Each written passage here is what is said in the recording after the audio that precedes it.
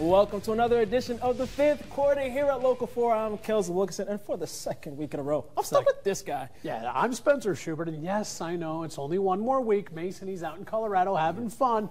As just 1 point, though, let's go ahead and talk football now. 1 point separated Minden from a perfect 2-0 record to start the year. Tonight, though, the Whippets hoping to spoil another team's 2-0 start, the Kearney Catholic Stars, a big-time showdown in Kearney. The Class C2 Stars fighting up a weight class this week to take on the Class C1 Minden Whippets. The backdrop for the second time this season is the field right next to Old St. James Catholic Church. It's where I went to church as a kid, Kesley, so keep that in mind. The Whippets down 7-0 in the second quarter.